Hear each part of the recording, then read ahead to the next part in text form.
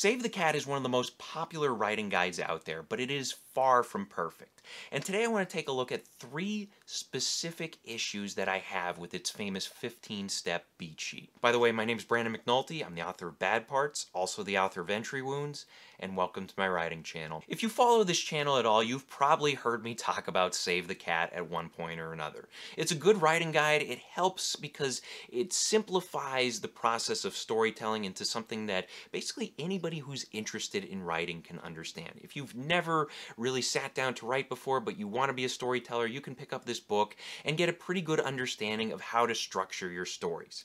Now, Chapter 4 in Save the Cat is its famous 15-step beat sheet or story outline. And with these 15 steps, they are meant to simplify the process of storytelling, and they do a pretty good job at it, but they don't do a good enough job at it because whenever you simplify things, you often leave out very important information. And today I want to take a look at 3 specific issues that I have with this beat sheet, and I want to give you some advice on how to counteract these issues and fill in the blanks as far as what you need in order to tell the best possible story. So before I get into the issues that I have, I want to go through the 15 steps that are part of the beat sheet, and I'm going to go through this for a few minutes. If you're familiar with Save the Cat and you don't want to see this part of the video, you can skip ahead to this timestamp right here, and you can get right into the issues that I have with it. So again, if you're a veteran, just skip ahead to there. But if you need a refresher or you've never heard of Save the Cat before, I'm going to go through the 15 steps right now.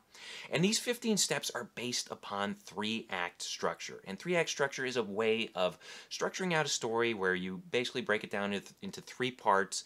You have Act 1, which is the first 25% of your story. This is where we get introduced to the heroes and their situation. And then Act 2 is the middle 50% of your story. This is where the heroes go through trials and challenges, and they start changing as people, and they're challenged to become better people in the end. And then the final act, the third act, is the last 25% of your story. This is where the hero has a confrontation with the villain, and usually the hero overcomes the villain and wins, and they change as a person. Now, what Save the Cat does, Save the Cat takes a look at 3-act structure and says, you know what, let's break down those 3 acts a little more. Let's put 15 different guideposts here to make things a little easier for you. And these 15 points are no doubt helpful. I mean, they help break down the story into something that's much easier to digest and easier to remember. But as I mentioned, I had some problems with it, but let's go through these 15 steps. And the first one is your opening image. And this is an opening snapshot. It may introduce the character or the setting or the situation, whatever's going on in your story. It's basically you helping the reader get their foot in the door by sending a message about what the story is going to be about. Step 2 is theme stated, and this is where we are introduced to the central theme of your story. Oftentimes this is conveyed through a line of dialogue. If you've ever read the beginning of a story and maybe you see a character say to another character something like, you know, if you keep living your life this way, you're never going to be happy. That is an example of stating a theme. Step 3 is the setup, and this is the first 10% of the story, and usually here you're going to introduce your hero, you're going to show them in their everyday lives, and you're going to show them as being unhappy for some reason because something is missing from their lives, and in order for them to get better, in a sense, they need to change. Now, step 4 is the catalyst, and this is where some event happens to the hero that sets the story in motion. Maybe the hero receives a piece of mail that says that they are inheriting an estate in some other foreign country, or maybe the hero gets some bad news about a cancer diagnosis, or the hero meets somebody new who is like a potential romantic interest, or something else happens to the hero that forces them to change. Whatever it is, there are plenty of examples of catalysts out there, but something shakes up their everyday lives and convinces them that maybe they should change. Step 5 is the debate, and this is where the hero is responding to that catalyst, and they're saying to themselves, you know what, I don't want to change. I don't want to go on this journey. I'm afraid. I'd much rather stay in my everyday lives. But if I stay in my everyday lives, then maybe I'll miss out on something great. So they're kind of going back and forth as opposed to, you know, just sitting in their everyday world. They're just thinking, maybe I should stay here, or maybe I should go. Maybe I should take the risk. And then eventually they do take the risk because step 6 is break into 2. In other words, break into Act 2. And this is where they make the jump from their everyday world to a new scenario. And the hero takes up the challenge. They choose to go into this new world, into this new situation. And then once we're in the second act, we move on to step 7. This is the B story, and this is where you have a subplot, usually either a romantic subplot or a mentor subplot, and the main character is going to learn from their romantic interest or from their mentor, and they're going to start changing as a result of their interactions with this person. And then step 8 is the fun and games. This is about 25% of your story, and it's where the hero is going through challenges along their journey, and maybe they're meeting new people, and they're interacting with these new people in order to solve problems and things like that. Step 9 is the midpoint. This is usually where there is a false victory or a false defeat. It can't be a complete victory, because if it's a complete victory, then there's no second half of the story. It would just end right there. Also, the midpoint is an area where you raise the stakes in your story. And then step 10 is bad guy closes in. This is where things start getting ugly for the hero. And then that leads to step 11, which is all is lost. And the all is lost is where the hero suffers a devastating defeat.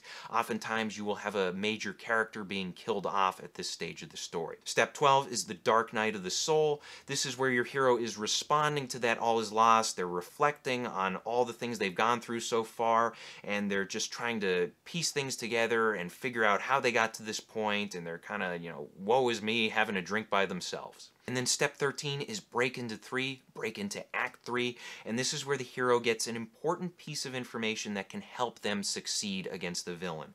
And it helps them move on and get past their big defeat, and helps them get ready for the final battle. Step 14 is the finale. This is where your hero faces off against the villain. Usually the hero wins and there's a happy ending. And then step 15, that's our final step, and it's our final image. And this is a snapshot that echoes back to the opening image. So that's the Save the Cat story outline in a nutshell, and as I mentioned, I had some problems with it, and all 3 of my major problems come from the middle of the beat sheet, specifically with steps 8, 9, and 10. 8 is the fun and games, 9 is the midpoint, and 10 is bad guy closing in. Now, the first problem I have is with the fun and games, and it's just the lack of direction that it gives you with the first half of Act 2. Because the first half of Act 2 is the second quarter of your story, and basically all the fun and games tells you to do is just deliver on the promise of the premise. Like, what is the premise of your story? Can you deliver on it? Can you be fun? Can you let the audience enjoy themselves? And that doesn't really give you anything practical to work with. It doesn't give you any checkpoints or guideposts. There's no recipe for where to go or how to succeed or anything like that. And thankfully, there are other story outlining methods out there that do a better job of this. I think just some basic examples you can take a look at are the 27 chapter method. You can Google this and you can find plenty of information on it, but the 27 chapter method includes 4 different steps at this stage of the story. The first step is you have the new world, and this is where the hero experiences a new world or situation. And then you have another step, which is the fun and games, just like in Save the Cat, and this is where the hero explores and interacts with people in the new world, and you build relationships, whether it's a romantic relationship or maybe you're dealing with new people you met. Maybe you don't like them, but you have to work together in order to accomplish something with them. Think about in Guardians of the Galaxy, where you have all the main characters in prison together, and they don't like each other, but they have to work together in order to break out of the prison. Then the next step is the old contrast, and this is where the hero compares their new world to their old world. So they take a moment, they reflect, and they're kind of saying to themselves, man, I'm really having it tough now. I wish I could go back to the old world. Or maybe they're saying to themselves, okay, I left the old world yesterday, now I'm here, I have to keep moving forward. Yes, things are harder now, but I can overcome this. I know I can if I just stick it out a little longer. And then the final step here would be the build-up, and this is where you prepare for the midpoint, which is a major turning point in your story. And as you're preparing for a midpoint, there's going to be struggles for your main character. There's going to be internal and external struggles that will motivate your hero to eventually take matters into their own hands. So these are some things to consider, and I would also add one more step, and that step is pinch point number 1. Now, in story structure, there are 2 pinch points. Pinch point number 1 comes at the 38% mark of your story. Pinch point number 2 comes at the 62% mark of your story. And both of these pinch points, what they do, they allow the villain to take action and remind us that the villain is still a threat. Because when you're writing Act 2, sometimes you get so immersed in your main character and these new experiences that they're having, and they're interacting with new new people that you forget about the villain, and the villain just kind of disappears until late in the story. And you don't want that. You want to remind the audience that the villain is still out there and the villain is still a threat. So what you do, you have a moment called a pinch point at the 38% mark. So if you're writing the first half of Act 2 and you're going through it and you're a little stumped as to what you should be doing, think about pinch point 1. What is going to happen? What is the villain going to do that is going to shake things up again, and the hero is going to have to respond to this, and they're going to have to react and take action and move forward toward that midpoint. Now, the second problem I have with Save the Cat is the midpoint, particularly Blake Snyder's description of the midpoint. He says it's this false victory or false defeat, which that's okay. That can work. He also says you should raise the stakes, and you absolutely should.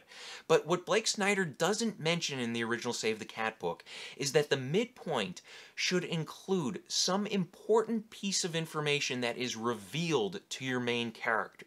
And once this piece of information is revealed to your main character, the main character is going to be stunned by this, and they're going to have to say to themselves, you know what, I need to take action now. Up till this point, maybe they didn't know that somebody was betraying them, or they didn't know that there was some greater issue involved. Maybe it involves more than just them. And this piece of information, whatever it is, it's going to be a revelation to your main character, and it's going to challenge that main character to go on the attack in the second half of the story.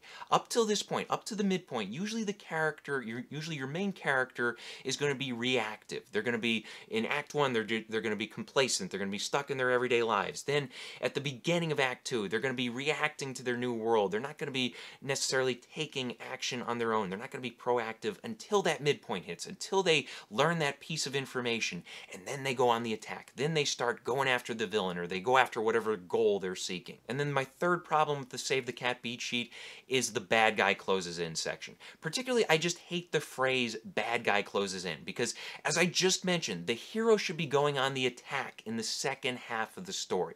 And when I hear bad guy closes in, I get the impression that the hero is just kind of maybe standing there or sitting there or, enjoying themselves, and the bad guy just comes and knocks them off their pedestal.